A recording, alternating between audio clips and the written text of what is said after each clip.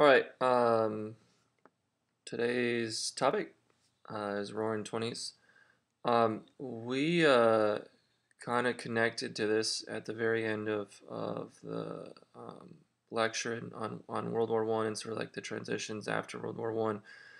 Um, but just kind of like to jump backwards and remind you just some simple things. Remember like the Red Scare stuff going on, the Spanish flu that broke out at the end of at the end of World War One.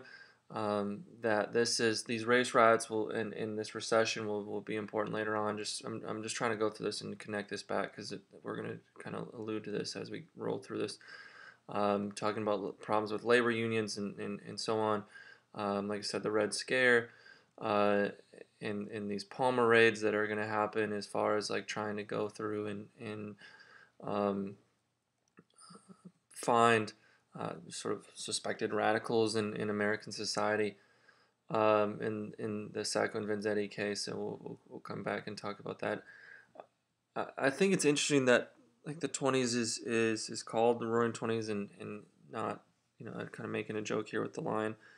Um, but I think it is interesting because in many ways this is a difficult question to answer because for part of the population it undoubtedly did roar, in that uh, there was an immense amount of economic and cultural changes and just for certain parts of the populations that had money, um, and so like this sort of moniker of the Roaring Twenties is appropriate in that sense. But I think what gets really often overblown is that during this time period, like 40% of the population was impoverished. So if you have 40% of your population sort of struggling through poverty, um, what to what extent can you really say that a decade is roaring in a sort of general fashion? Um, and the 20s is not just even interesting because that, but I just think it's maybe one of those really critical times. Um, I think in many ways like we're experiencing now, where um, it's just like a decade of contradictions. And we'll kind of talk about that. It's is this interesting sort of um, decade of both huge amounts of change, but then like really strong reactions to those changes and in reactions and trying to sort of maintain the status quo, whether that be like anti-immigration, whether that be like anti-science and increased religiosity, um, and in all of the other, if you talk about minorities, and so we'll talk about that as we go through it. But just sort of note that in the back of your mind of like this, maybe instead of calling it the Roaring Twenties is maybe to think of it really as this sort of decade of contradictions.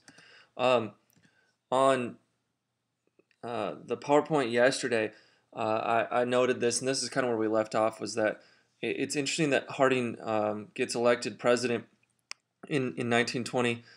His campaign slogan was "Return to normalcy." If you look in a dictionary, normalcy is not a word, just in case you're wondering. So it's uh, he sort of makes up a word to get elected president. But what's important about that is that he he sort of plays on this fact that like there was so much. How do I want to say this? Like, and you read about this yesterday. There was so much sort of, I don't like revolutionary spirits, way too strong of a word, but like, there's a lot of just sort of uneasiness, and tension in society based on sort of the war, and then like the outcomes of the war, and then you have the Spanish flu, and then you have all the economic problems that come from the end of the war, and that like then because of like all this building up, you see this huge growth in socialism in America. And, um, the reaction to that is maybe just as strong. So what we see in the 20s, um, is that the three presidents that are elected, Harding, Coolidge, and Hoover, are all incredibly Republican and very very conservative. Um, and so these very fiscally conservative and very sort of socially conservative presidents are going to be elected in order in the 1920s. and their sort of big thing was that they wanted to, they sort of favored big business and they wanted to reduce government intervention in regulations of business. They're going to believe really strongly in laissez-faire government, which in sort of a simple way just means like government keeps its sort of hands off, or government sort of deregulation of government over business. And that's an important term to note. So that laissez-faire is something that you should know. Harding doesn't have a very long presidency. Okay, so he unfortunately dies in 1923, so he doesn't even live out a full term. But unfortunately, his short presidency was also plagued by scandals. And one of the biggest scandals of the 1900s, probably outside of the Watergate scandal, was the Teapot Dome scandal that was uncovered during his presidency, where his Secretary of Interior took basically massive bribes to sell oil that was supposed to be intended for the Navy. These oil reserves intended for the Navy, he sold them to private companies for like $500,000, which at that time was a huge sum of money. And so, it's unfortunate, and Coolidge is often a forgotten president because he has such a short presidency, and there's not very many positives that come over that. His advice when Harding dies, Coolidge takes over. Coolidge is basically like a spitting image of Harding as far as his ideas go. He's going to continue Harding's like pro-business policies. He's going to support big business and limited government regulations. Basically all the same stuff. Coolidge has this really you see that right in front of you on the screen. Like Coolidge has this very famous quote, which says, "Man who builds a factory builds a temple," and that kind of shows Coolidge's sort of reverence for business and the effect that like business would have on America. And so when we look at these economic policies, um, it's hard to argue that they were not successful, and it's even hard to argue that they weren't like incredibly successful as far as like what they were intended to do. I mean, the country's going to see huge economic growth. Corporate profits are going to skyrocket. Even so, in some ways, like those corporate profits do trickle down to your sort of average industrial worker. I think like the wages of an average industrial worker rise by like a quarter during the 1920s. Don't quote me on that though. It's somewhere in that range. And so what is going to happen is we're going to see massive amounts of economic growth during this time period of deregulation. Now the problem is that like with this deregulation that does in some ways help sort of build on the economic growth that would have happened anyways with the increase in technologies and the automobile boom, which we'll talk about later. This economic growth I think would have happened. I think like the role of deregulation is it just accelerated it. And pushed it maybe farther than it would have otherwise. But the problem is like, as you should know, in less than 10 years, I mean, the Great Depression is going to start, and in this deregulation of the financial sector in big business, and in the ability for Americans to easily go into debt, and corporations to go into debt, and all of that kind of stuff is all going to sort of build into this massive catastrophe, which is the Great Depression, and that'll be next week, though. I think the last thing that I want to kind of note about this economic success is that like you need to understand that like this is a story of like middle and upper class prosperity in the 1920s. Like I said, there's still about 40% of the population that's going to be stuck in poverty, and so this, like I was saying, this we go back to that point, like the 1920s is this decade of contradiction, where roughly half the population really like enjoys in this prosperity and does in fact, the decade does roar for the middle and upper classes. It's not the case for everyone, so I don't want you to generalize that.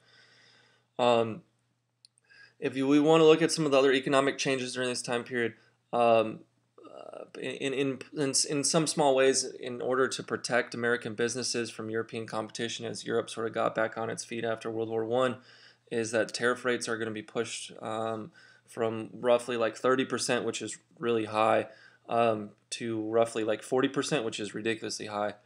And you should know, I mean, tariff rates are important because what it does is essentially is it disallows European goods from competing with American goods, and so it as the economy is going to grow, and especially as the sort of consumer power as they make more money grows, is that they're increasingly going to focus on American goods just because American goods were the cheapest.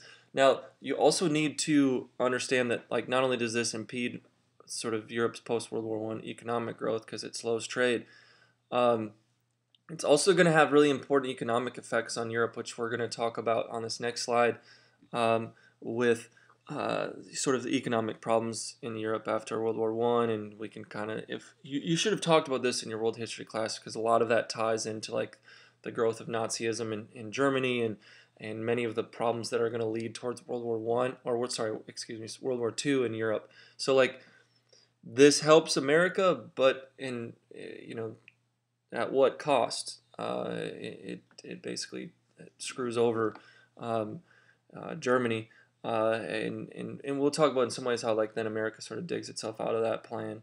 But that is like important to bring up.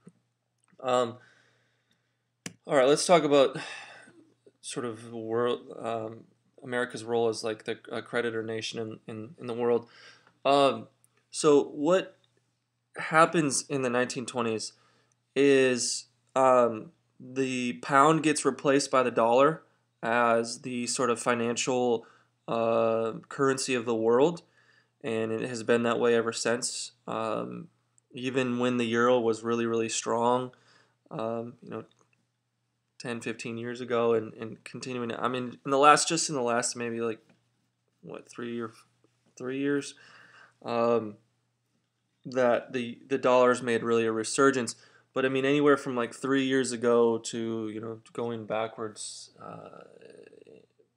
it's really to post 9/11. Even when the euro was the strongest, the dollar's always been the world currency. And so like if you trade anything in the world, and any sort of major purchases in the world are made with dollars, and that's really important because it helps strengthen our economy. And it helps strengthen the dollar in relation to other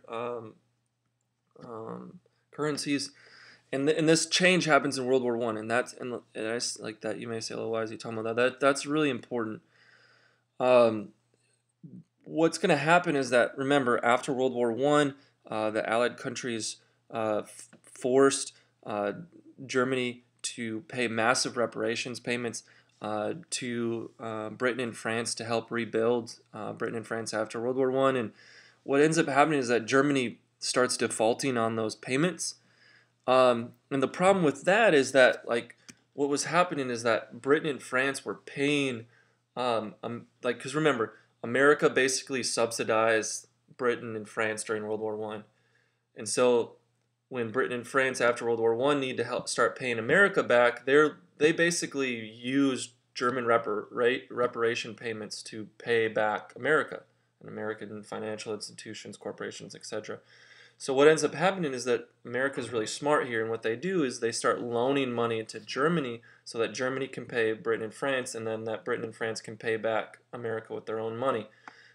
What then is great about that idea, doesn't necessarily end up working out the best because of the rise of the Nazis, but it was a genius plan because then like the Germans then have to pay that money back to America that they're loaning that they're getting back anyways. I mean, it's a big circle that they're, and all money leads back to the United States.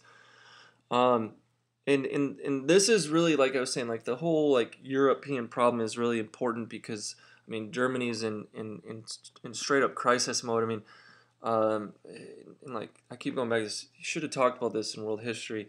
I mean, Germany gets to the point where like it was more cost effective to burn your money in these big, like they would tie them up in big bricks and burn them for warmth instead of spending them. And there's like these famous pictures of Germans going to markets with like wheelbarrows full of money because you could only buy like a loaf of bread and some milk with like a whole wheelbarrow of cash.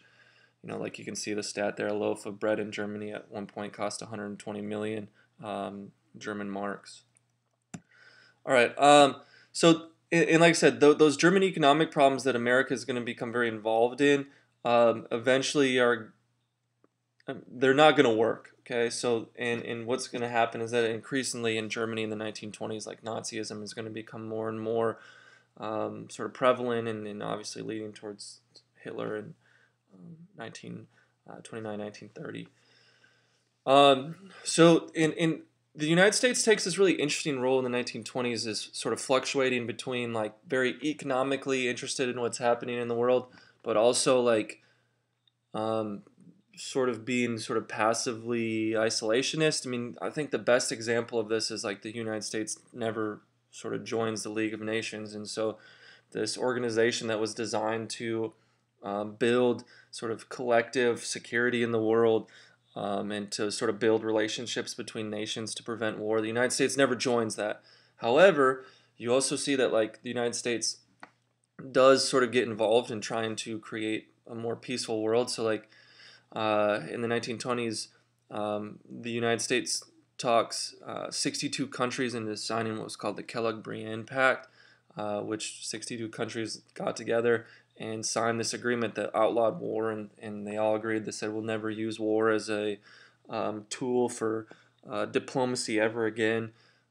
Obviously, within 15 years, the Second World War is going to start, and that seems terribly naive. But it's important just because it shows like that the U.S. foreign policy is very mixed during this time period. That they sort of oscillate between being very involved in trying to be a world leader, and then also just kind of like, well, we are very content just to kind of hang out on our side of the Atlantic Ocean and not get involved in the world's problems. You can kind of see the political cartoon there too that makes fun of the United States for sticking out of or staying out of the League of Nations. I kind of alluded to this earlier, is if we want to get back to some of this economic growth in the 1920s, much of this boom can be traced to the automobile. You need to understand that, and this is what I would say is like with even regardless of what sort of economic policies were being sort of put in place by presidents during that time period, the simple fact of cheap automobiles is really and well, it's two things. It's cheap automobiles, and really the large scale availability of credit that are going to drive economic growth in the 1920s. So like, and the reason that cars are so important, and I think like this gets like it's very simple to just think, oh, like the car was king as far as like industries go, but like U.S. The U.S. automobile industry, I think at one point like produced like 80% of the automobiles in the world in the 1920s. And think about everything that goes with that. So how much gasoline and oil to fuel those cars? You have rubber for tires, the glass and fabrics that go into it, all of the highway and road constructions. I mean, all that has to have jobs. They have to build businesses around those highways and roads. So like they build gas stations, they build service stations, they build restaurants, they all these businesses that, I mean, even if you think about even just road clearing, so like someone's got to go through and cut down forests, then they got to flatten the roads and bring in soil to even them, and like the massive amount of like industries that like built off of cars. It's a lot like the effect that like computers and the internet have had in the last 20 years. That it's not just like those simple things. It's like everything that is tied to that causes these huge economic bubbles to develop. Um, and really, what's relevant about cars is when we look at a couple things. Is one, I mean, cars had been at that point developed for 30, 40 years.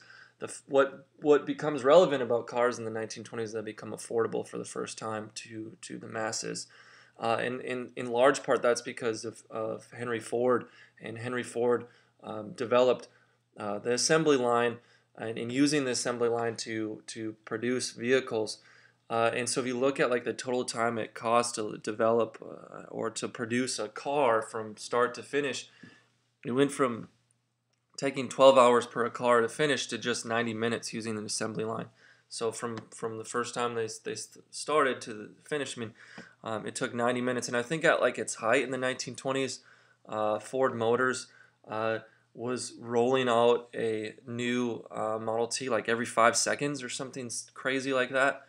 Um, and so it's really important, like not only that they're all of the industries that are tied to it. It's just like sheer numbers, that like the mass quantities of goods that they're producing.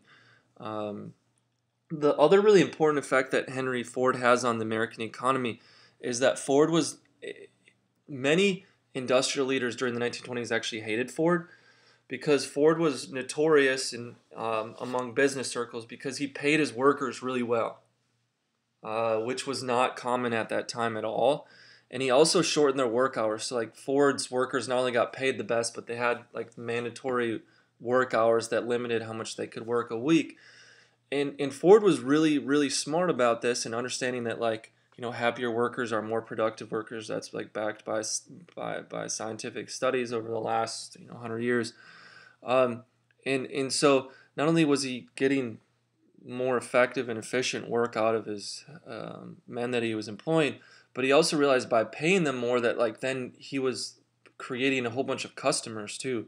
So by employing or by paying his employees a good wage, what he was hoping is that they would use those, save some of those wages over the course of a time, and save them towards buying a car. And because Ford became such a massive company, many other companies sort of had to follow suit with Ford, and that's many companies weren't really happy about it. But the effect of Ford on the American economy is important. I mean, you can see the stat right there um, of sort of like the average wages per year and how basically at 1915 when World War One was World War One started in 1914, but around the time that World War One was starting um, to 1920, U.S. wages more than double. And that's really significant in a 5-year span. Is that and a lot of that has to do with these economic shifts that were happening. We've already kind of talked about how these cheap automobiles radically change lives, so I don't think I need to really talk about this. One thing I didn't mention here that I should have is that this also allows families to travel much more, and so we start to see in the 1920s for the very first time that American families really start to have go on more vacations, and that opens a whole industry of like tourism and resorts and all that kind of stuff. So that does have an economic effect as well.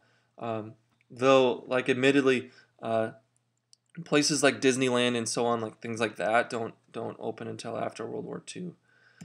Um, we also like this is the other thing I so like when I talked about the two big sort of effects on economic growth in the 1920s.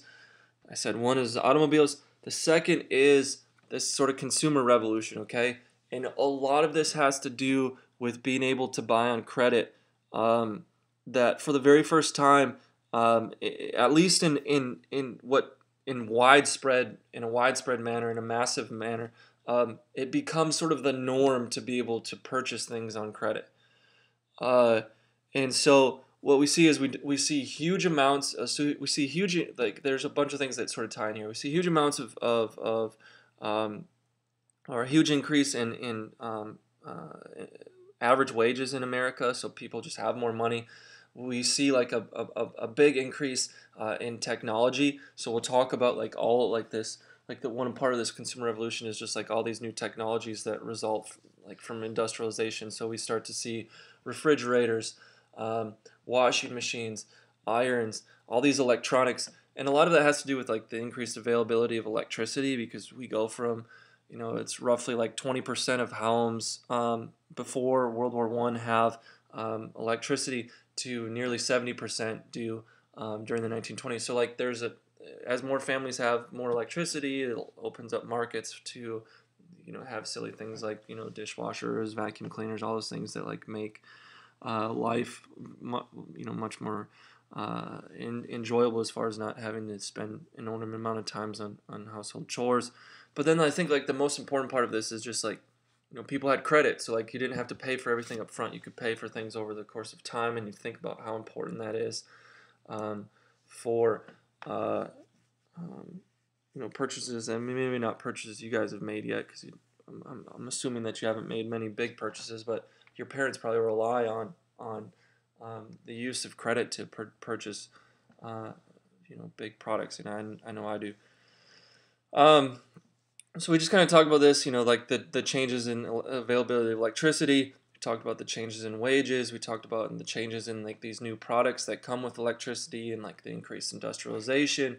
But I really want to make this note that like these changes really exclusively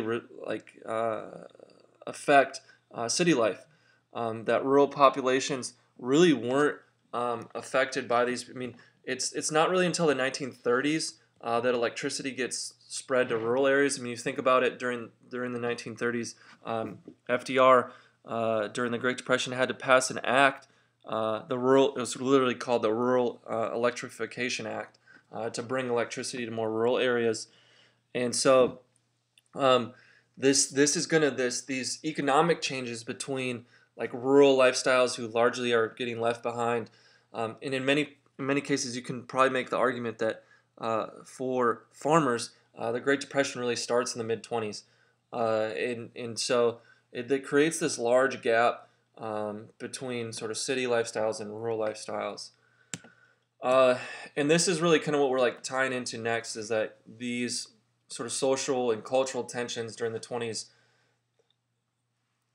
it's not as simple as just like, hey, it's between rural people and urban people, but in sort of a generalized way that kind of helps us think about it. I mean, you can also like sort of divide lines between sort of very religious people and not religious people. You could and non-religious people is maybe an overstatement. People who started to accept sort of scientific um, understandings of the world.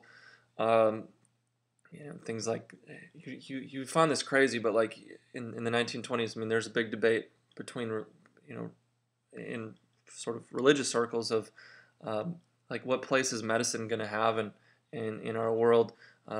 Is it God who's going to improve this infection, or is it antibiotics? And they don't have antibiotics yet, but that's a bad example. But like as like medicines in are started to develop for things like that debate does become relevant.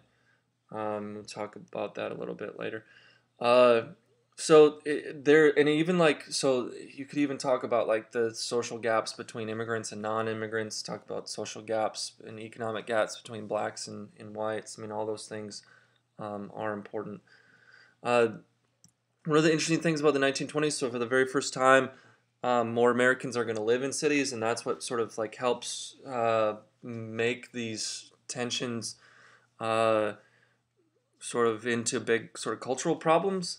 Is that for the very first time in American history, is that like we became more of urban people than sort of rural people. I mean, America had always been a nation sort of born on the backs of farmers in rural population, and so um, that's a very interesting change, and a change that has a lot of important effects, um, and really helps sort of increase this growing divide between different groups of people in America. I think the other thing is, um, if you look at uh, the economic parts of this, like I kind of mentioned before, and we're gonna also talk about sort of like the Dust Bowl that happens and develops, and how like farming problems are going to become very very um, sort of. I mean, farmers are going to really struggle in the 20s, and you see this on the chart right in front of you. Is that um, you know, uh, farming wages are going to go up all the way to 1920, and then we see sort of like with World War I ending, um, just before that, that once the war is over, there's less of a need for food, especially as European farmers start to get back on their feet. Um, and then there's a huge drop in agricultural wages, and then they stagnate through the 1920s. They don't grow and they don't fall; they just kind of stay the same, and that's problematic because I mean inflation is ever present in America in the 1920s, and so like um, if you look at those wages, when you account for inflation, they're probably actually dropping. Um, and that's at least half, if not more, than what your average city worker was making at a time. And that's why when we just talked about that for the first time there were more people live in cities. That's why people were moving to cities. They didn't necessarily this idea of the American dream wasn't totally true. In city life, like we talked about during the Gilded Age. That city life's not this great thing, it's not this, utopia in the cities. They're living in terrible living conditions and many times really rough working conditions. But it does provide more money and more opportunity. Um, the other thing that is going to be important here is that there are going to be important differences that emerge in regards to like values, and a lot of this has to do with religion. And I think it's probably too strong to say that like you know big portions of American population like moved away from religion. That's way too strong of saying that. But like that, well, in two things here. One is that as like sort of scientific knowledge improves, um, that like the issue between like science and religion just become a bigger issue. We'll talk about like the teaching of evolution is a good example of how like this conflict between religion and science. We talk about like the incorporation of in use of medicines. Um, talk about just like education in general. Um, and I think like that it's also about like the values associated with religion. When we talk about like social changes with women, we talk about drinking, it becomes a religious thing. Um, all of these issues are going to be ever present in the 1920s. And there's groups of people that really sort of went along with what science was telling them about their world, and there were other people that didn't, and this sort of creates a gap, a very perceptible gap that I think in many ways we're still living with. I mean, I think you'd be insane to say that there's not a huge gap in American society between people that sort of cling to sort of traditional values and ideas that are sort of rooted in biblical fundamentalism, and then other people who are more willing to accept worldviews that come from outside of the Bible, from science. And so this I think is really interesting because this is like the first time that you really start to see this clash on a large scale. I mean, certainly in smaller degrees, it always been sort of present, but in large ways, it's 1920s is a notable um, decade for that. Um, if you look at this divide, there's also like I was sort of talking about this divide in education is that like city people are going to sort of see education as being essential for getting a good job. I also think that you have to account that like city people also were way more concerned about education and mandatory schooling because of all the immigrants coming in, and I don't think you can discount that as that like public schooling in big cities had a lot to do with like an Americanization of immigrants and making sure that you could sort of brainwash immigrants as they came into the country to get them to be, model citizens in America. Um, but, in rural populations, they kind of saw this idea of mandatory schools getting in the way of interfering with farm work. Um, and actually, in fact, like the very sort of silly school day, the times of the school day, and our school calendar all revolve around farming, which I mean still kind of shows like this initial sort of conflict in the beginnings of mandatory education. Um, so that's one of it, and I think like part of like the school debate also like has a lot to do with like what's being taught and how it's being taught. The For the very first time in the 1920s, we start to see evolution being taught in a more widespread way. And like I said, just kind of shows the increase of scientific, um, more and more people starting to uh, develop worldviews that weren't solely based on what the Bible says. Um, and so like, and this is like, I hope you see this the same thing today. I mean, like people fight so much about like how things are being taught and what's being taught in schools. It's kind of crazy that, like this is, 90 years ago. Uh, they're fighting about teaching evolution in schools, and we're still sort of dealing with that as a population today.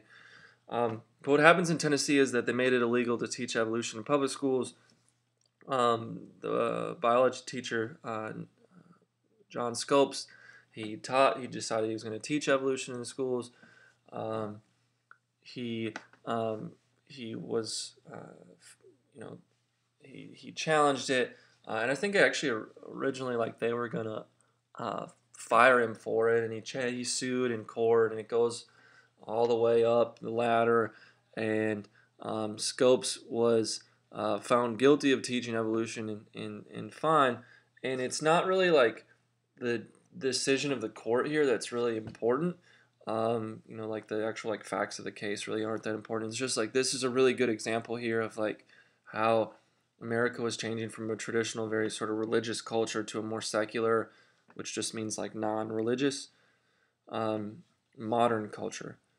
Um, and so, many Americans, especially rural Americans, were very fearful of this shift in that was happening in America towards more secularism. You can see that they're making that point in that political cartoon there.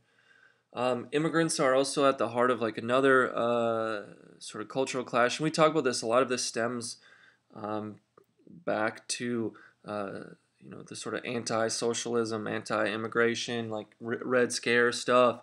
This nativism that sort of reappears after World War One, and I think in some ways, like as a result of like that immigrants were both different. I mean, so you had a lot of Jews and a lot of like Catholics, and a lot of Southern Europeans pouring into the country.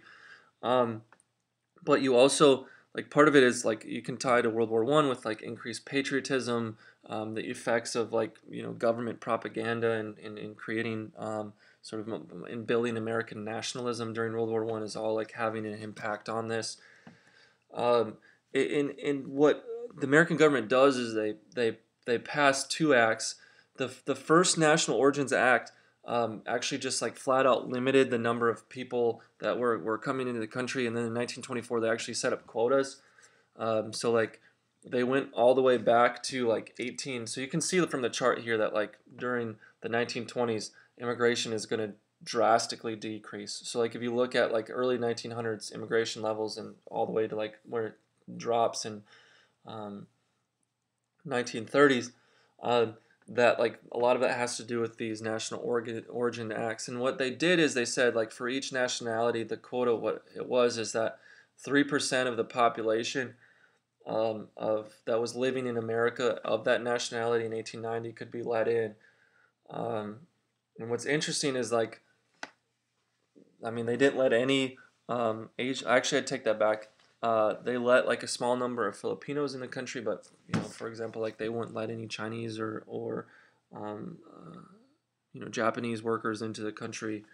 They sure let, and then mostly like these quota acts were meant to prevent immigration from Eastern and Southern European countries. So like they're trying to prevent like the increase of Catholics and Jews in America. Um, and this also sort of coincides with like a huge increase in the Ku Klux Klan.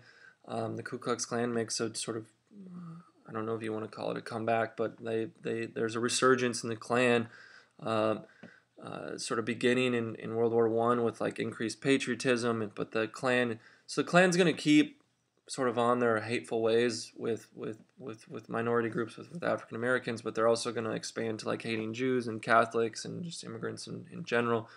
Um, it's going to get to the point like in 1925 where the Klan had somewhere between 4 and 5 million members. I've already talked about how like there was a Supreme Court justice who was a Klan member, and some of the presidents during this time period were sort of suspected of being Klan members. Um, and so like that just is indicative of like again, like I told you, like 1920s is this sort of story of contradictions. Is we see change and we see reaction. You see change and you see reaction. Um, One of the big things that changes in I think the 18th Amendment was passed in 1919, so this is actually right before the 1920s. But alcoholic beverages were outlawed with the 18th Amendment. So you need to know the 18th Amendment is prohibition. So prohibition was supported much more in rural areas, not surprisingly, because rural Protestants viewed sort of drinking as like an immigrant problem, and that like immigrants were coming into American cities and becoming alcoholics and murderers and criminals and all that stuff that was associated with alcoholism. Um, the important thing to mention about prohibition in the 1920s, though, is that like prohibition didn't stop people from drinking alcoholic beverages. Is that there are many thousands of these sort of illegal speakeasies that develop all over the country. Um, Many people like gangsters are going to become incredibly rich during the 20s and early part of the 30s, bootlegging illegal liquor. I mean, people like Al Capone is like how Al Capone makes all his money is legal liquor, well, at least at first. Um, and so, like, the prohibition really is a massive failure because it doesn't prevent people from drinking, and really it puts money in the hands of criminals. And really, like, prohibition is going to be the sort of point at which like organized crime in America really grows drastically, and that organized crime in America really sort of gets its foundations in prohibition and the sale of illegal liquor. Uh, I think that it's certainly worth sort of mentioning and at least thinking about like how this sort of relates to um, other certain things that illicit products that are prohibited right now, and how that sort of plays out in American society. Um, Sort of like before we kind of get into other sort of cultural things, like I said, I just kind of wrap this up. I mean, all these economic changes are important. Just understand that like they're don't generalize these things, okay? Um, that you need to really understand like the nuances to this as we kind of move along to more like cultural and social things. So the 1920s oftentimes represents like the first decade of our sort of like modern sort of American culture. For the first time, we have sort of radios and radio programming. We have movies. So um, this is the time in which like Hollywood develops, and we also see like differences in American literature that's developed. And a lot of this ties to increased leisure time, and also is tied to obviously people just had not only had more time but had more money. So they look for new ways to entertain themselves, and so like movies become probably the most popular form. Movie you could go see a movie for 5 cents at the time, and so this becomes a very popular way for Americans to sort of spend their free time and their money. And so during the 1920s, you have like the first movie stars like Charlie Chaplin, and by 1927 you have the first what was called a talkie. In 1927 was the first ended silence films, and then uh, I don't remember the exact year, but I mean you all know the movie Wizard of Oz was one of the first, maybe was the first color movie made. Uh, Talk about radio and radio programming. You have soap operas that developed during the 1920s.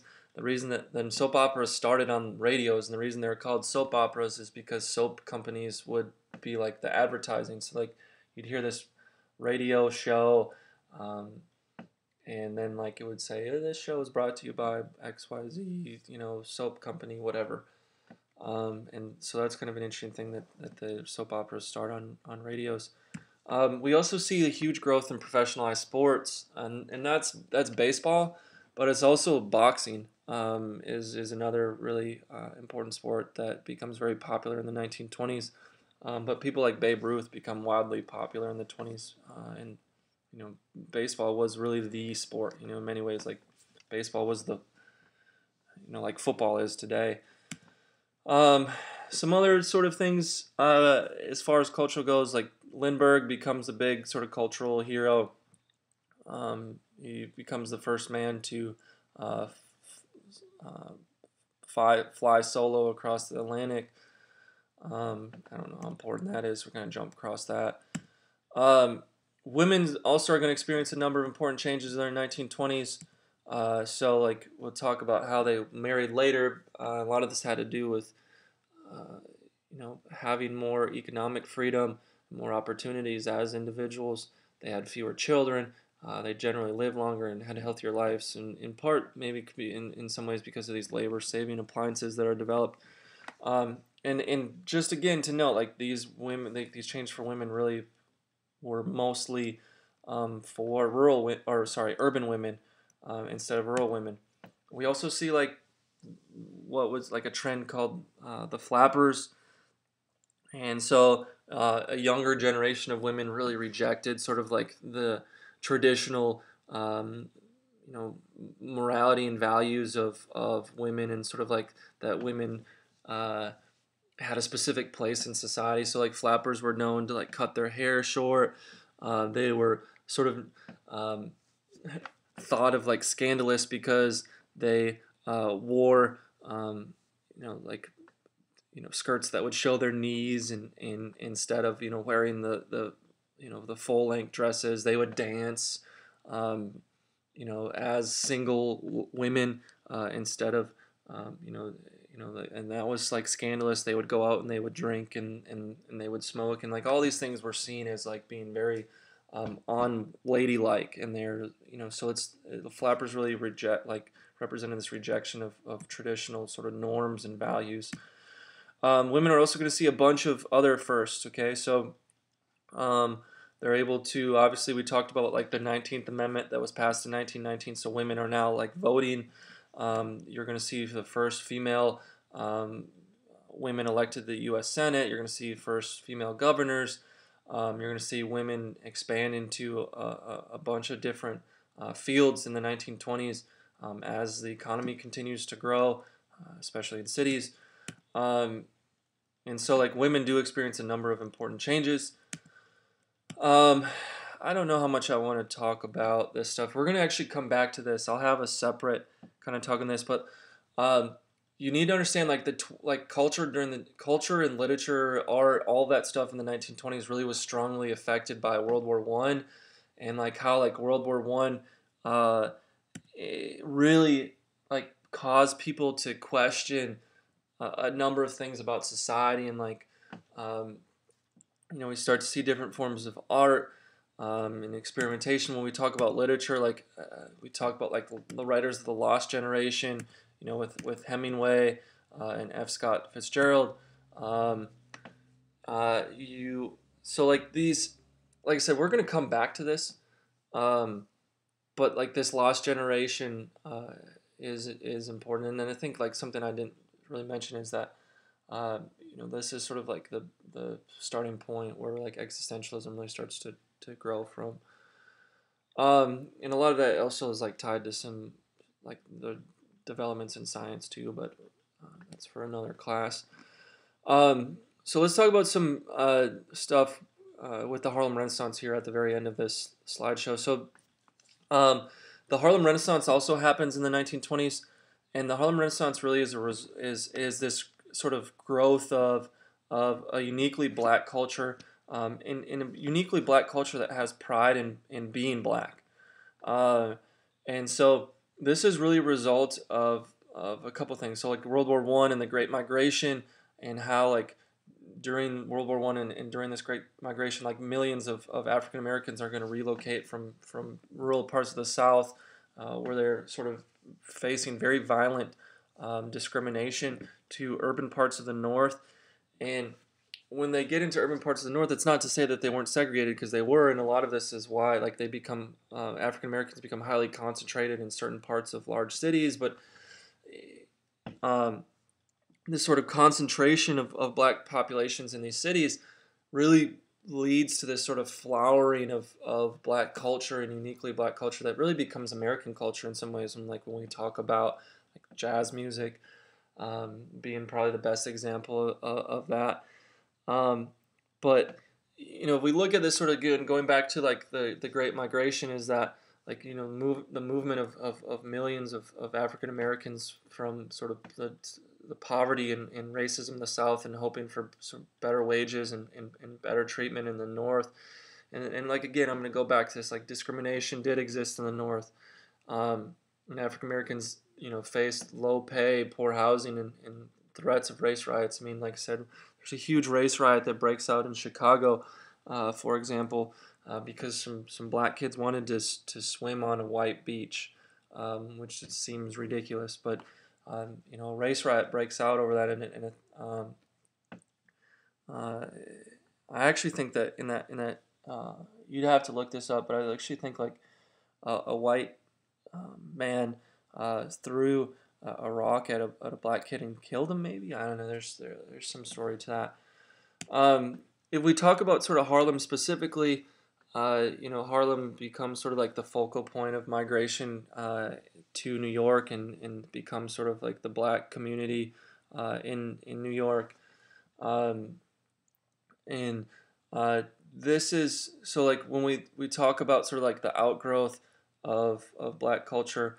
We'll continue to get to like specific examples. I kind of hate that I put this slide here. Marcus Garvey is, I don't know, blah, like W.E.B. Du Bois is going to call like this, like Garvey and like his Back to Africa movement, like the most dangerous enemy of the Negro race, and like how like this like really was, what he wanted to do is like support black-owned businesses and black nationalism, which is great.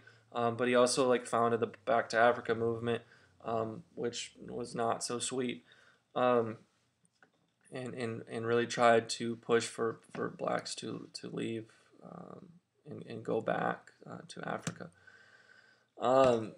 Then, so a couple things from when we talk about the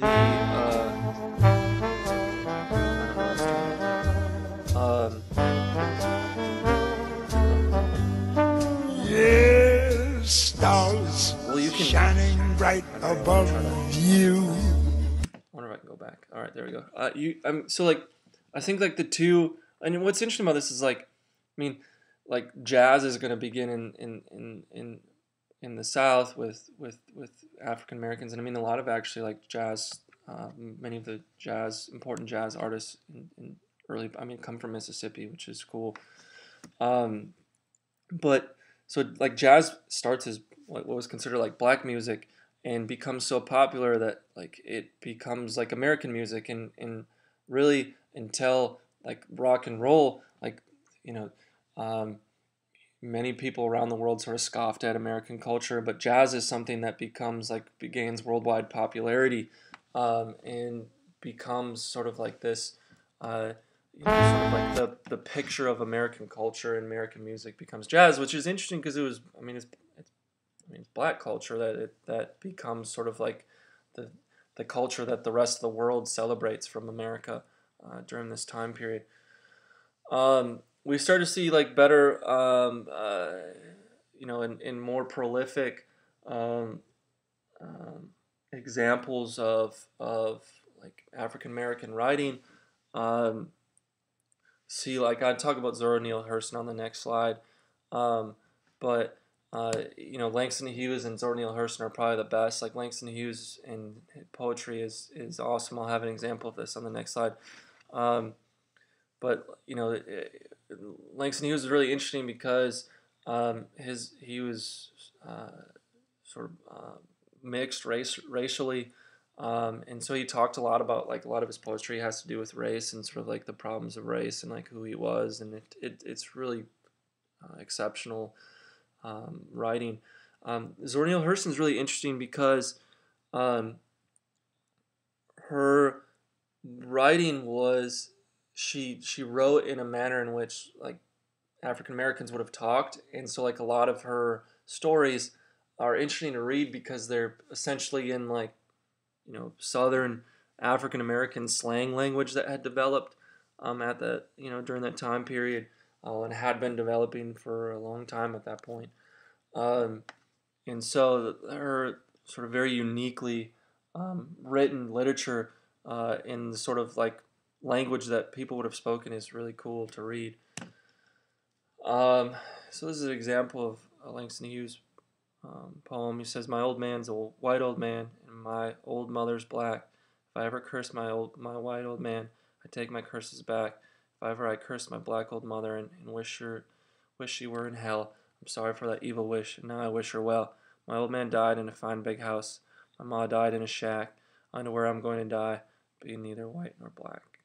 So I was saying like a lot of this poetry is gonna have to deal with like what is race, what is white, what is black, and all those questions sort of revolving around race. And sort of like to end here, as the Great Depression began, the Harlem Renaissance came to an end. We're going to talk about sort of like the Great Depression, the New Deal is what we'll start next week with. But you sort of look at like the effects of the Harlem Renaissance, like I really like the sense of group identity and solidarity among African Americans, and then like in some sense, like for the very first time, in big cultural ways across the country, and in ways that really tie different parts of the country. Like you have a real sense of like African American pride and Black pride, and like that, like this Harlem Renaissance becomes sort of this cultural bedrock that like I really think is the foundation from like which the civil rights movement is going to be built in the 1960s. And really like when the Great Depression starts in the 1930s, I mean it puts all these sort of like cultural changes on hold because you have all this change in the 1920s, and then you have basically like a 10-year period where we're in this depression and things really stagnate and don't change, and then you have 5 years of World War II. And then, in 1945, a lot of the changes that had been happening in the 1920s pick back up again. And so just remember that when we get to like all these changes that are going to have to happen after World War II, a lot of this is tied to things that were really started in the 20s.